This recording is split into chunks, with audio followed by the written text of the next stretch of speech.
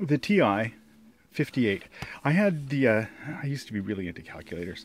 I had the TI 59 when I was in university, and it was actually a very nice calculator. I kind of lusted after calculators since I was a very young boy.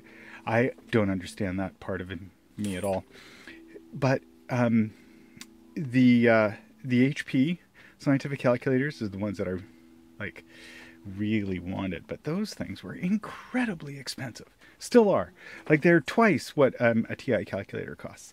Now this one, it had nice positive clicks on the buttons. You could tell when you pressed something, and it had wonderful programming capabilities. I mean, it was like a small computer, really.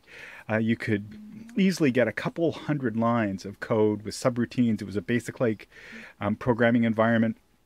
You could do all kinds of things with it, and it had a memory chip that had various different collections of specialized calculations, surveying, navigation by sea and by air. They had electrical engineering modules and all kinds of things. Financial modules. Yeah, no, it was quite a line of calculators at the time.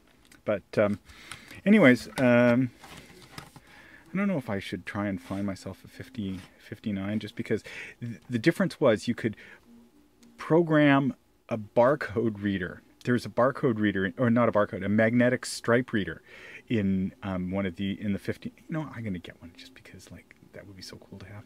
And you would push the card through, and it would read in the program and store it into memory. So you could have like a booklet of programs all coded in, and it was an amazing piece of technology for its day. Like this was 1982, 1981. No, it probably came out in 79 or 78, probably in that era. And to have that much computing horsepower in your hands was amazing, I thought. Anyways, this one has a bit of a problem. We have to unfortunately fix the batteries, because the batteries have basically gone. The batteries have gone and leaked. So we've got these old NiCads that we need to replace, and on the inside here we've got a broken contact. But I think some of this stuff can be pressed into service to replace that broken contact, and let's bring this little baby back to its glory. Yeah, I'm definitely going to have to get myself a 59 just to have as a toy. Anyways, let's get on with it.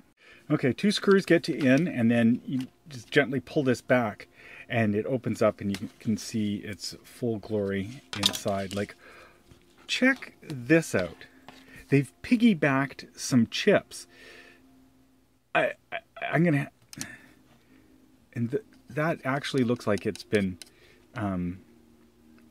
cut manually in order to fit it in to, yeah, it's been trimmed.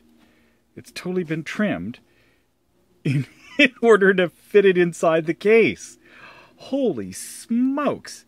That was designing to a form factor, I'll say. Holy camole. And yeah, the tab that was in there I found falling out of the calculator. Here we have some bypass capacitors, jumpering probably power to ground on that chip there. These would be the special purpose calculating chips.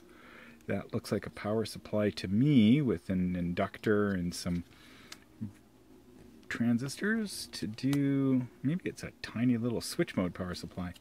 I don't know. We'll have to take a look at that closer. Yeah, so that's the glory inside of this little baby. I have to solder something back onto there. How's this switch? Does that just pull off there? Not really. I think it's... Oh yeah, it's just bent a little bit to provide some mechanical contact. I don't know. Yeah, that just pops off like that. Not going to get too fiddly with that because... Oh, look at that. It's just jumpers for an adapter. I could easily make an adapter. That's the polarization mark. Oh no, actually, there's 2 bits to the polarization there. There's, I don't know if you can see that, but there's like a crown, a rhomboid crown, and then there's also a groove that you would have to make something. But that just looks, I wonder if that's standard. Yeah, that's a jumper. That's just a jumper. Could easily make a little adapter for this baby, so it could be powered from the wall. Man, oh man, those days spent in physics lab, banging away on the calculator. Kind of miss it. So the 7-segment LEDs, are interesting because they're underneath these little optical lenses that magnify the LEDs, so they can make them small, but then they have to magnify them with these little convex lenses. I'm not sure you can see that. There's little, yeah, you see there's a ridge of bumps there. That's the lensing for the LEDs. So those LEDs are probably tiny in there, and it's the you see right inside there? Not really, not all that well. So yeah, but there's tiny LEDs in there, and it uses these bumps as lenses to magnify the size of the image. Cool. I haven't seen a display like that in a long time. Well, that's interesting. So that's the power coming in. It comes in through there, goes through those pins over to these pins, which lead to these diodes, which 2 going in one direction, 2 going in another direction, leads me to believe that that's a bridge rectifier. So it's an AC adapter that it is expecting the voltage from. That makes it a little more difficult to figure out what kind of an adapter to use. But, I wonder if we can't bodge straight from here to here and just, what is that, 5 volts in?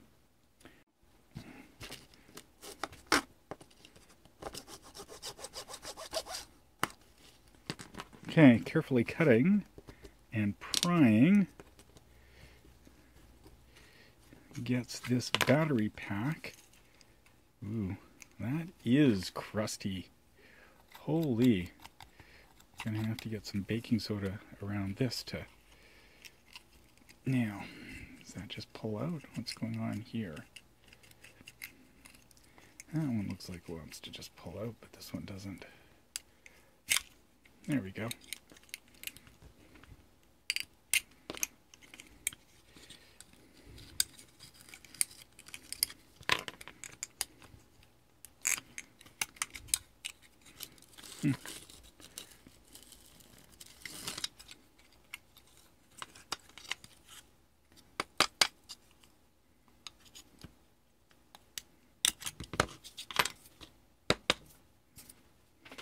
Now, to go clean my hands. The tabs are spot welded on, so I just pulled that one off, and I'm going to pull that one off, and then we will try and fabric cobble together a AAA or 3 AA battery pack to test this thing. So what we're going to try is just taping a couple of electrodes onto either end, and hopefully the friction, the pressure from this guy on the ends will provide enough electrical contact. We'll see. Okay, so that side's plus, and it provides 4.8 volts, roughly, 4.9. So that might be pretty close to 5. And did I get the polarity right? Hang on a second. Minus plus, battery back drops in there, so that should be plus.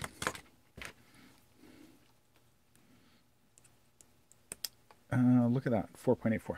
Okay, now solder onto the the board here a new contact, and we'll see if the whole thing chooches.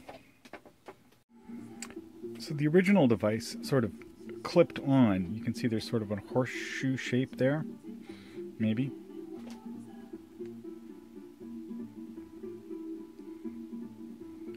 You can see that there's sort of a horseshoe shape and then a narrow piece, so that locates it on the board, and I'll try and duplicate something like that with what I've got.